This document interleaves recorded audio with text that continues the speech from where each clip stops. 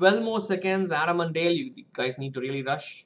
Call this the Kahoot for chess because they get to feel the same amount of rush in this as well.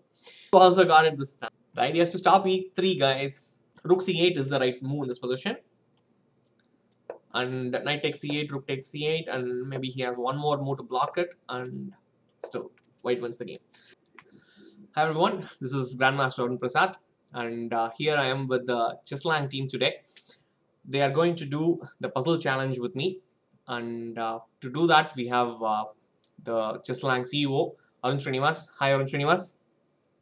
Hey, hi Arun, thanks for having us here. Awesome. And we also have Chesslang COO, Raghuram. Hi Raghuram. Hi Arun. Awesome. Okay, so this is mainly for the coaches and the academies around the world to get to know the website better. We'll also understand all the new features that has been added. So we have a new feature called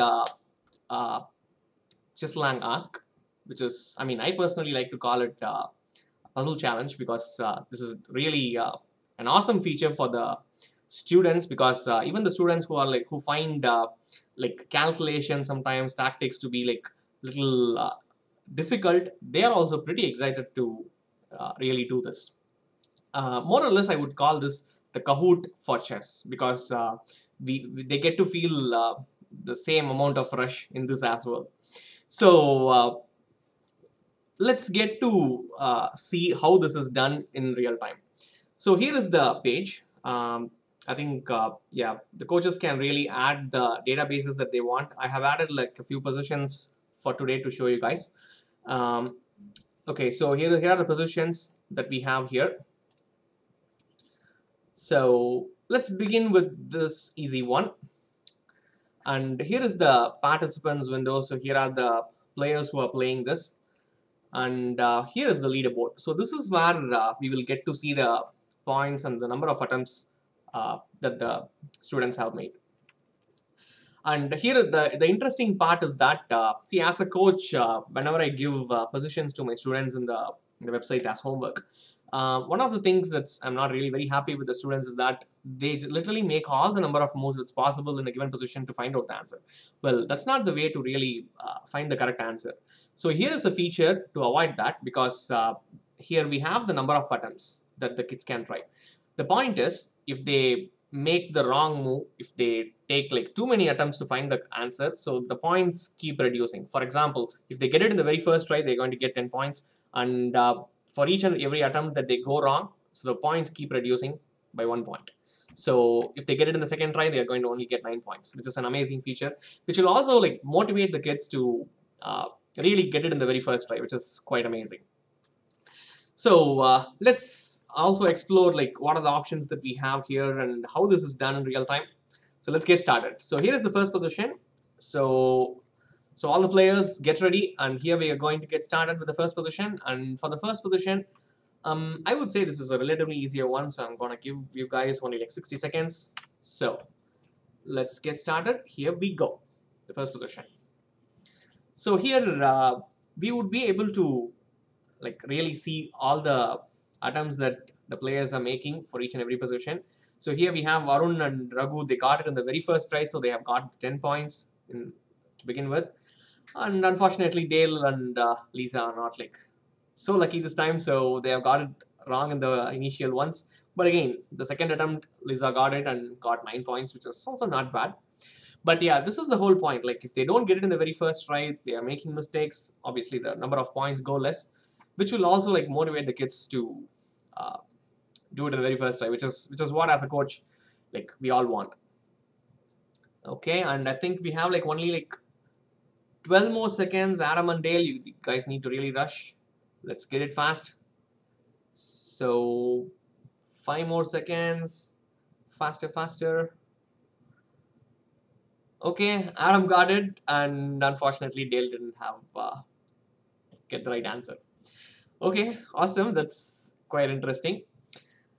And to show you guys the answer, so let's see this. Let's end this first. And Okay, so to show the kids the answer, we can just literally move the pieces on the board, and the students will also be able to see the answer on their screen. So this is the right answer, guys, for the kids who didn't really get the answer. So I think we can move on to the next position, and here we see the leaderboard. Okay, so here we go. The next position, I think this one is also a relatively simpler one. So let's give everyone, let's say, I think 60 seconds should be pretty good for this position too, I guess. So everyone get ready. So let's get started. And once again, we'll be able to see the points in real time as they attempt each and every position, each and every move. We'll be able to see that. Raghu got it in the very first try. Dale, we need to keep up. So take your time. You still have like 40 seconds, and yeah, pretty good. Second attempt, got it right. And yeah, we have Nitesh, Raghu, and Arun get right answer. They'll also have got it this time. Okay, guys, we have like 20 more seconds. We need to get it done. Awesome. So I think everybody got it. I think anyway, to quickly explain the point, the problem for black is, you can even put the arrows and show them. So here we go. The problem for black is the back rank weakness, and unfortunately the king doesn't have anywhere to run away to. So rook c8 is the right move in this position, and knight takes c8, rook takes c8, and maybe he has one more move to block it, and still white wins the game. So as we make the move, like, the students will also be able to see the moves on their screen too. And to see the leaderboard, once again we see yeah, Arun has got 20 points in 2 positions. Yeah, they get 10 points for each and every position. I think, yeah, the kids love this basically. Okay, so the next one is going to be a little more challenging for them. So I'm gonna give them more time for this. So the idea is, we go, ask the question, and we have like 90 seconds. Okay, it's white's turn to play, guys, and okay, Raghu got it in the very first try, pretty good. Arun got it in the second try, so he lost 1 point for this. Dale, pretty good.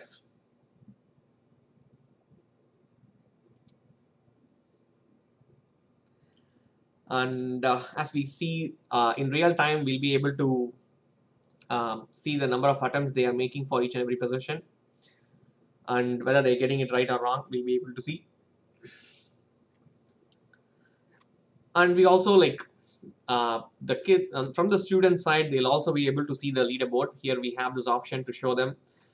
Sometimes showing them is pretty good. Sometimes it's better not to show them. Some kids really do well when we show the leaderboard, and some kids really don't do well when they see this. So depending on your students, you can basically decide whether you want to show the leaderboard or not. I think that's again a pretty good feature. So yeah, I think everybody got it this time, but the number of attempts were more, so I think everybody got lesser points. But anyways, to show them the answer once again, in this position too, the right answer, we have to keep it forcing. So let's go with queen g7, and king takes g7 is met with knight f5. And in chess, always sacrifices are the most beautiful part of the game, and especially the queen sacrifices are probably the best among them. Okay, so the leaderboard, we have Raghu in the top, and Arun, Nitesh are all following him closely. So let's move on to the next one. Okay, here is a difficult position. So for this position, I think I need to give them a little more time. So let's keep it like 120 seconds, or maybe more if they really want. Okay, everyone get ready. This one's black's on the play. Here we go. Okay, guys, so the way to understand this position, As we see, the queen on h2 and the knight on f4 out in the attack. The white king is clearly exposed. Understand the features before making your decision. Look at all the forcing moves. Look at all checks, captures, threats, and make your decision.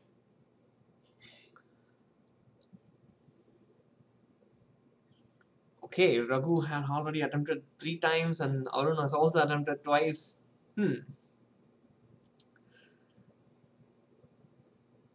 Okay, Nitesh.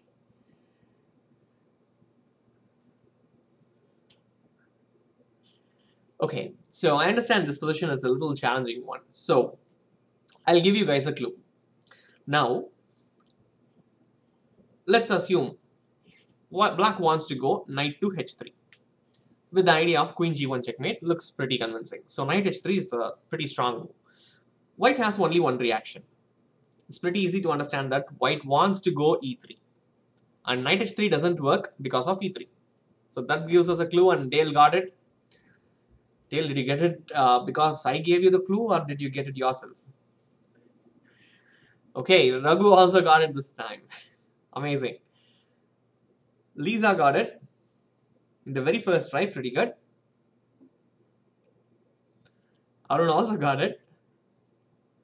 Okay, Nitesh and Adam, did you guys understand the problem? So knight to h3 threatening queen g1 doesn't work because of e3. So what are we supposed to do? We have only 10 more seconds. Let's do it fast.